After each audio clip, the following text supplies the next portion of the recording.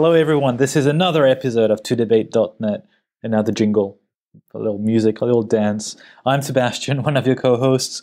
And as usual, my other co-host who's cracking in laughter because of my non-jokes, I suppose, is Dirk. How are you?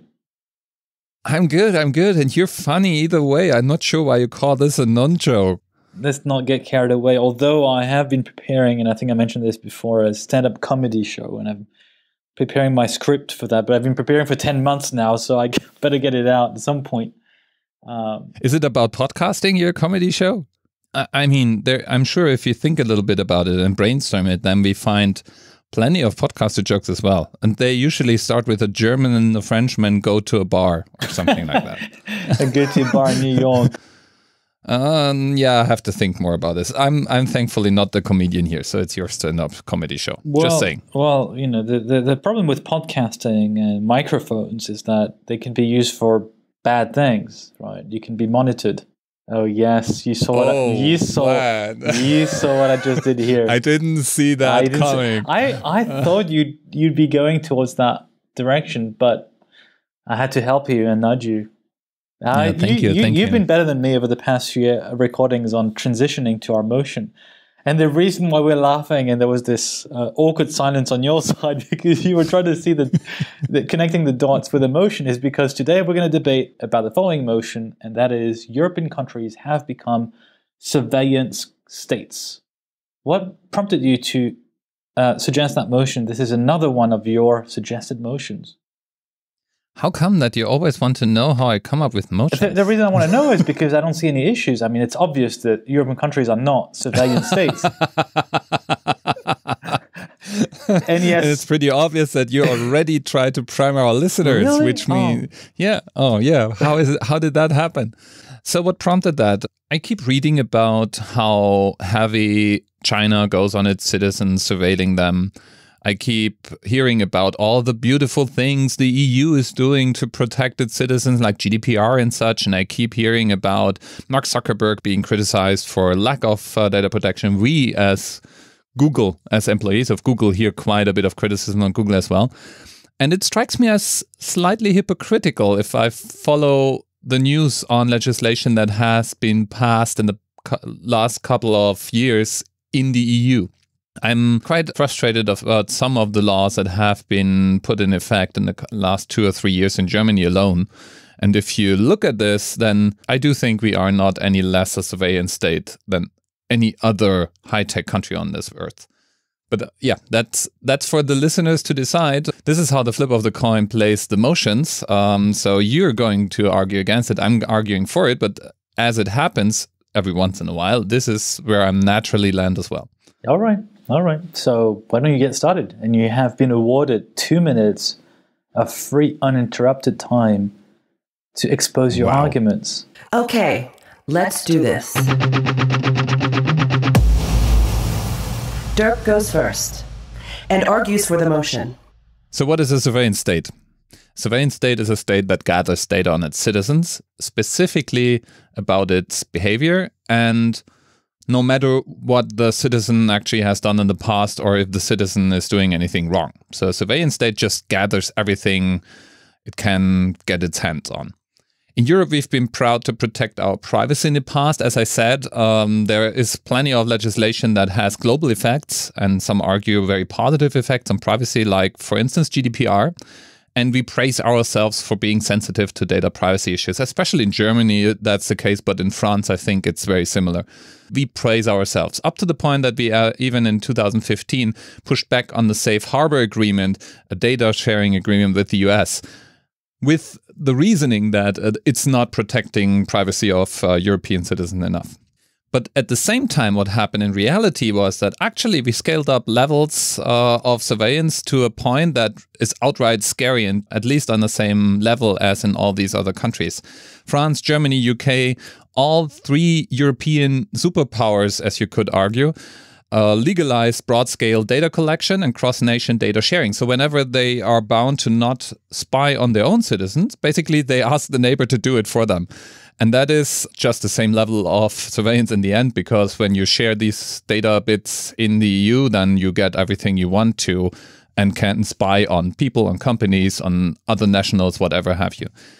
And also, you don't have to take my word for it. So let's see if I get that pronunciation right. Let me quote Marc Trévidic, the former chief terrorism investigator for the French judicial system. And he said, if an intelligence law is not well conceived and rational, it could easily become a formidable weapon of repression. An intelligence law should not only protect citizens against terrorism, but also against the state. We in France are doing neither. There is a total absence of control. And this is why I think it's very worrying, and this is why I think it keeps building up. And now on to Sebastian. Let's hear his argument. It's easier today to claim that there is surveillance everywhere than to claim that there is no surveillance or limited surveillance or control surveillance. And even from that point onwards, it's very tempting to go and say it's the state's sole intention to just monitor each and everyone's behavior.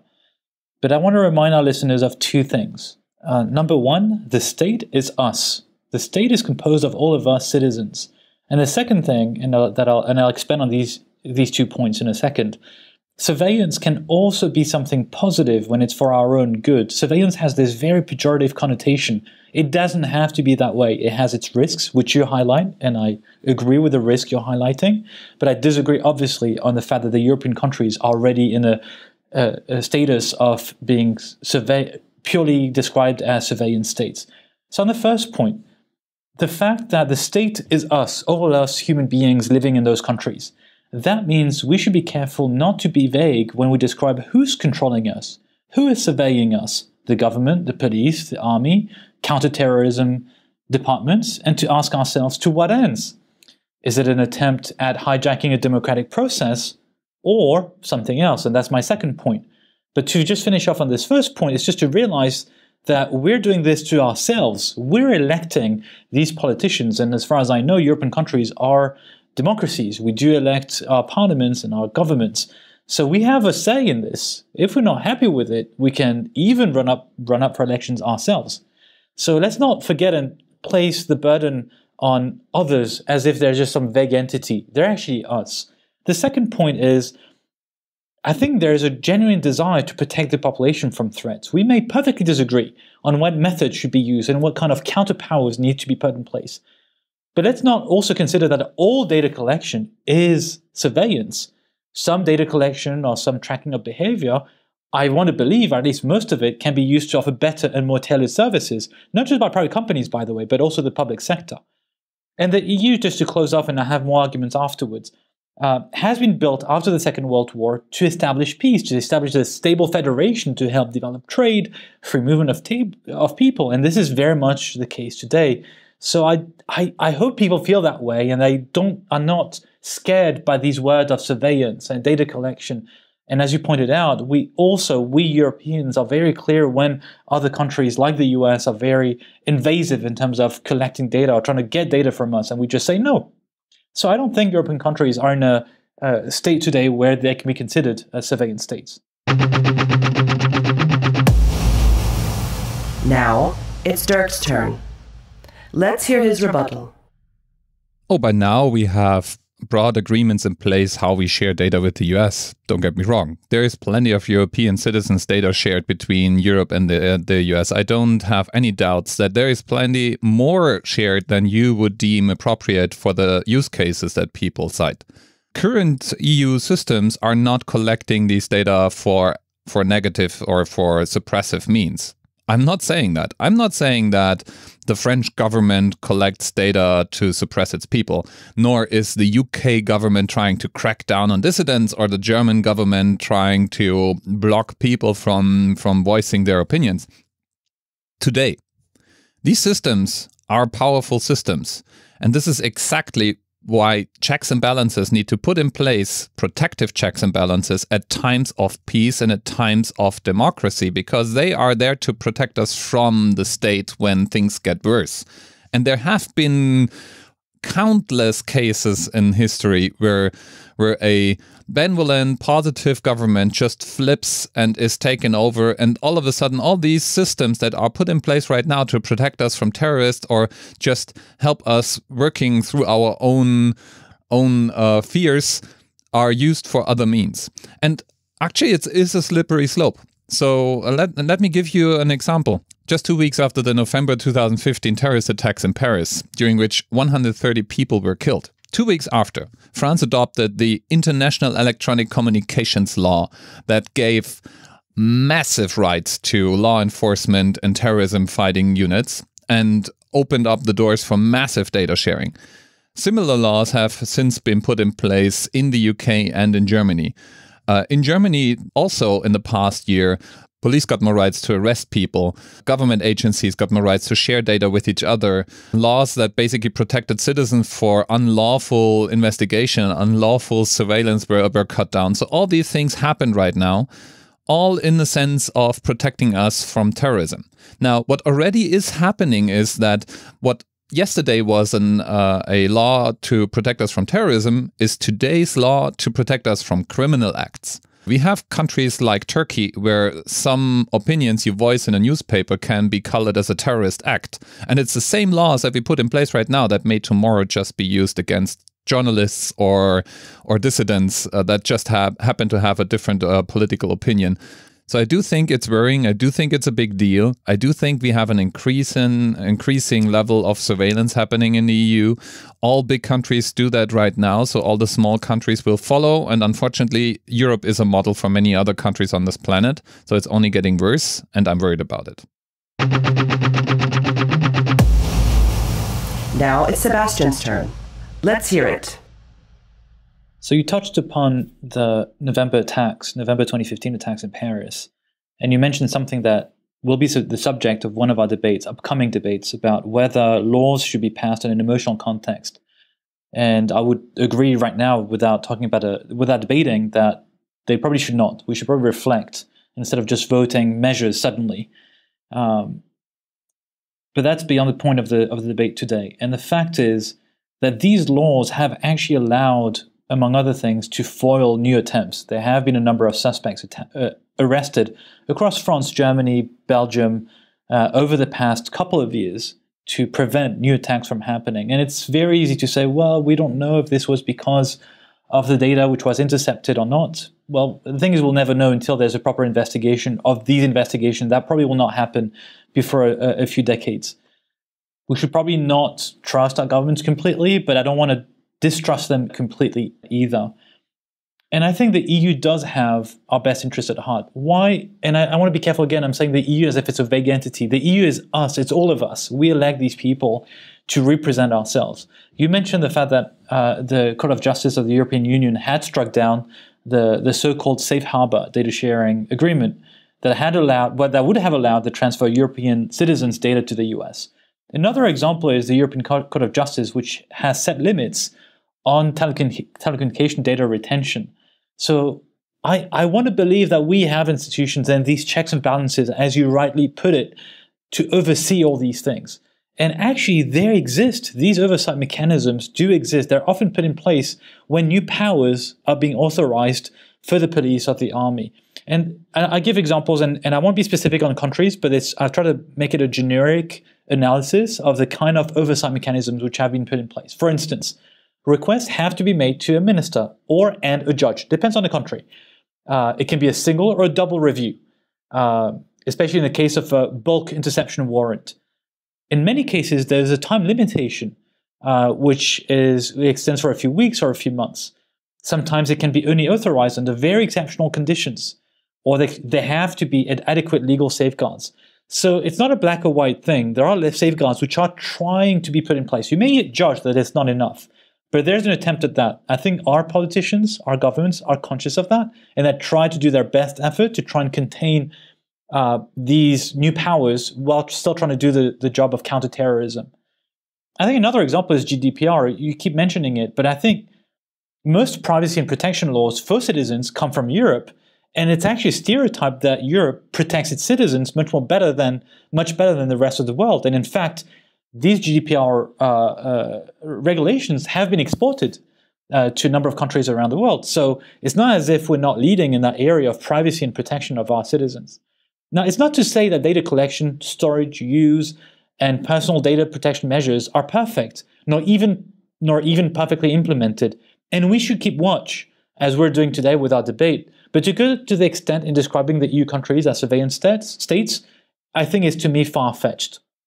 If that's the case, and I'll conclude on that, if Europe has become a series of surveillance states, what would you say of Russia, the US, or China? Final statements.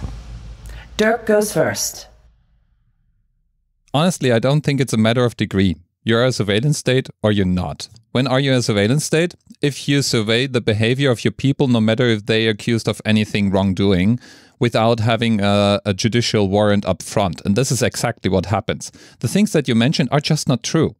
At least not in Germany. And last time I checked, Germany has been a kind of an important country in the EU. And in Germany, for instance, if you happen to walk close to a demonstration of people walking the street, no matter how peaceful, no matter the topic, chances are that police is recording your faces and putting it through face recognition, because in Germany also it's illegal to hide your face. If you walk there with your phone, then your phone positioning data is registered there. And right now they argue about the legislation that they can start surveying your phone. So I just disagree. We are a surveillance state because we survey people at massive scale right now. And surveillance changes behavior, and surveillance changes how free people feel. It kills freedom in the end. And as soon as an oppressive regime comes to power, these systems are put in place to oppress people.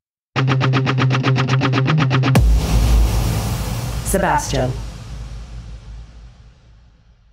So I think we fundamentally agree on something that you've nailed very precisely, which is the degree. Whether there's a degree or not in being a surveillance state. I firmly disagree that it's black or white. I think there's a spectrum. I think on the extreme end of that spectrum, you have a country like China, which is monitoring its population very precisely. And I think on the other end of that spectrum, you have the European Union and its countries. And in between, you have the US and a bunch of other countries on the planet. And that's why I'm very clear on this aspect that we do need to have independent scrutiny and judicial review of any data or person monitoring in our countries.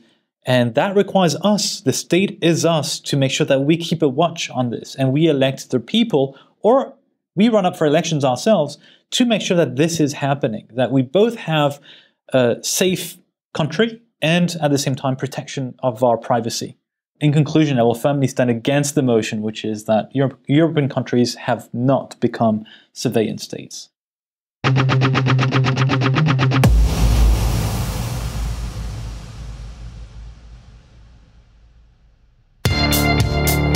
Secretly, you're agreeing with me. I don't know. I think I'm less privacy conscious than you are, for sure. I think you're much more careful, especially when you go to the US or everything related to privacy. I'm much more lax on this, and maybe I'm wrong.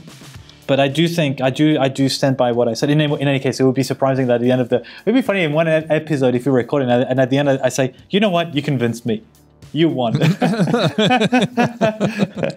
Maybe that will happen. I don't know, on the 100th debate. No, but I do think that the world is more complex in most instances of the topics we debate. That it's difficult to paint a black or white picture for most things. So that's where I think I do disagree on the degree or the spectrum notion. I think you can be honest or dishonest. That's a black or white. But I think being surveying country, I think it's simplifying the debate, in my opinion, if you just portray as being surveying or not. At a massive scale. So we shouldn't forget what it actually means. It means like literally recording and storing a ton of information about people who haven't done anything wrong, without requiring your permission to do so, and by the way, without your right to actually even learn about it. So again, I know it best from Germany. In Germany, there are a couple of fights being fought right now in court where people try to get to the point that you have a right to at least request information on what is being stored about you. Remember, that's at the core of GDPR. So when it comes to how we regulate business, this is actually common sense that we say, hey, you cannot store data about people without telling them what it's for and why you store it. When it comes to state business, then all of a sudden, everything is a matter of security at some point. So with that cloak, you can basically hide away anything. And I would say we store way more than people realize, and many of the protective measures we put in place are not there to protect our citizens, it's to protect EU countries from other states. It's like seeing the data as valuable and not wanting to share more than necessary with other countries is not the same as protecting civil rights. So, to your point, is China doing more of this? Sure it is. If you ask Chinese citizens, do they feel all oppressed and feel like, oh, this is bad? I doubt it. I think most Chinese citizens would basically tell you, oh yeah, I feel so much safer because we do this, and it avoids terrorism and criminal acts, and everybody behaves better. What should be wrong about this? I'm not sure if we are so far away from this. The key difference, I think, here that you're neglecting, in my opinion, is that every 4, 5, 6 years in our democracies, powers in place change, and they change completely. The entire administration can change.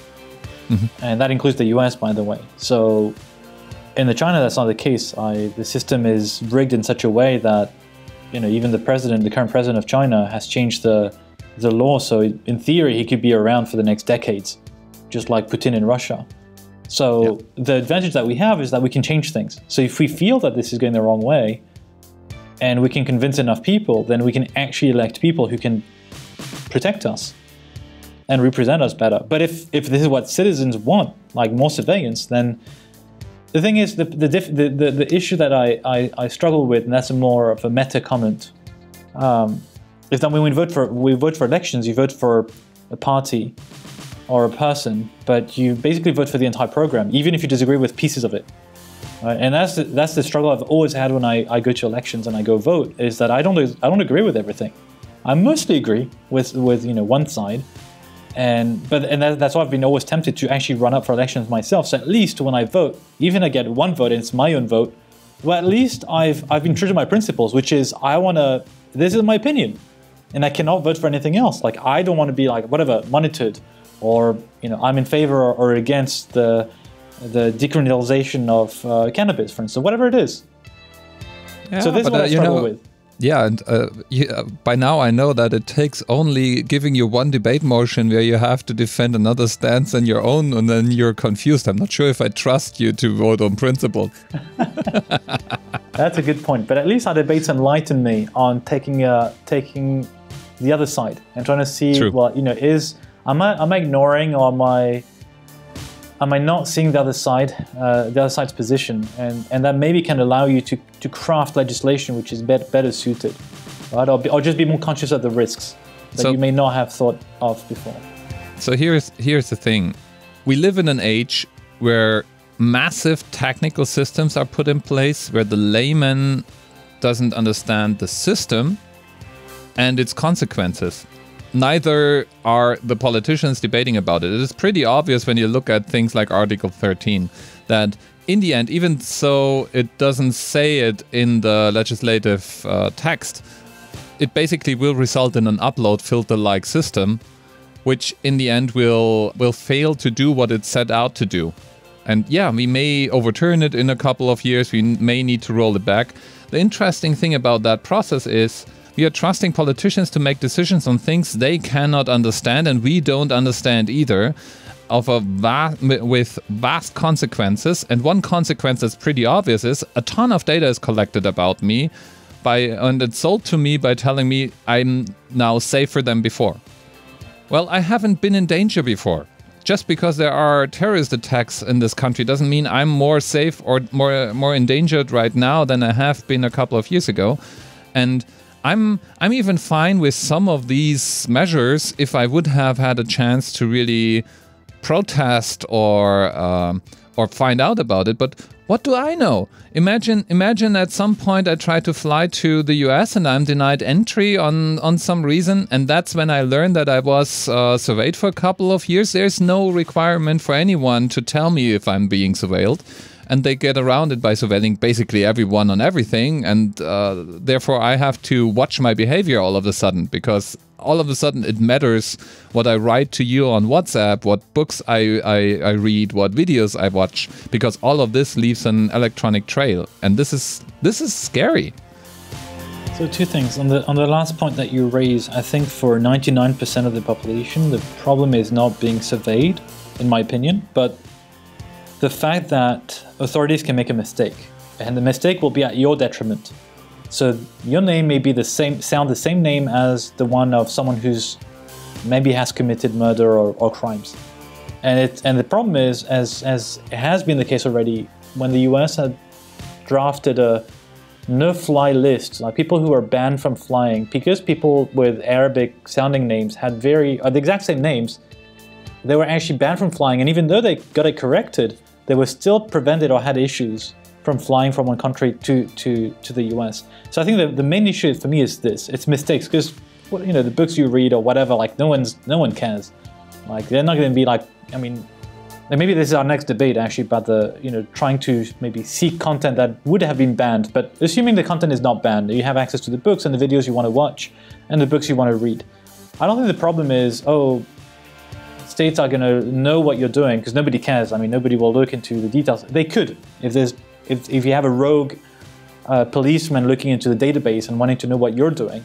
But I don't think that would be the general case. I think that the general case is just making mistakes and assumptions based on what you're doing and flagging you as a potential threat when you're not. I think this is the risk. Yeah, sort of. It's not the actual content. Not exclusively. First off, it's not just about you. So yeah, the 99% of the law-abiding citizen who have nothing to hide, yada, yada, yada, yes, for them it's not an issue because they never encounter it. You know liberal societies by watching how they treat their dissidents and their artists and their journalists. And this is actually the problem, because if I collect all the data there is of the 99% of people who have nothing to hide, then I don't need to collect the people of those 1% who try something to hide something. And there are legitimate reasons to hide stuff. Sometimes societies turn against things we consider being totally fine. For instance, there are countries that all of a sudden turn really hard against homosexualism. How do you protect them? If you have all your data collected, then they don't need to know who is gay in your circle of friends. They just need to observe who you engage with in what manner. That's just one example. Honestly, if I go protesting and every once in a while there's an issue that really brings me to the street, it's not often, but sometimes it is the case, I'm on purpose not bringing my phone. I leave every electronic piece of equipment at home because I expect this to be tracked. Basically, the moment you go to the street and protest, you have to live with the fact that authorities are recording you, having you in a database stored as a potential noisemaker.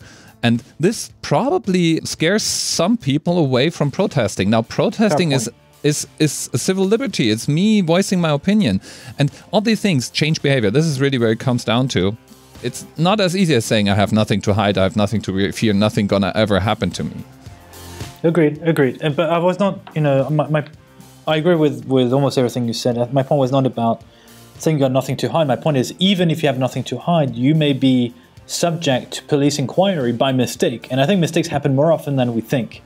Not just because of a name mismatch, but just because you're suspected or you're potentially a threat. It's like Minority Report, right? Except this is happening for real now. We can actually have these signals and they may actually incur a number of mistakes. Perfectly agree with you on the demonstrations. In fact, we have seen this just in the past few weeks in France with the Yellow Vest, the Gilets jaunes riots, and they have been forbidden to demonstrate or they have been forced to go in specific areas. So we already see this. And this controversy also about the monitoring by the police or recording of the events. Anyway, let's wrap up on this, and I'll wrap up with one thing on my end, and that's to say we have European elections coming up in 1 month. Oh yeah. So Europeans listening to this debate, please go vote. Yeah, we have elections at the end of May. Don't forget to vote. And while we are at the topic of voting, also vote on our page, please, please, please. todebate.eu. There is a thumbs up, thumbs down thingy where you can let us know whose arguments convinced you most. Is it Sebastian's stance that no, we are not surveillance states and there are degrees of surveillance? Or is it my position that it's a black and white thing? You either are a surveillance state or not. And yeah, let us know. We are eager to learn about whether or not we convinced you and maybe even changed your opinion. Whatever you deem appropriate to share your feedback. All right. Thank you very much. Bye-bye. Bye.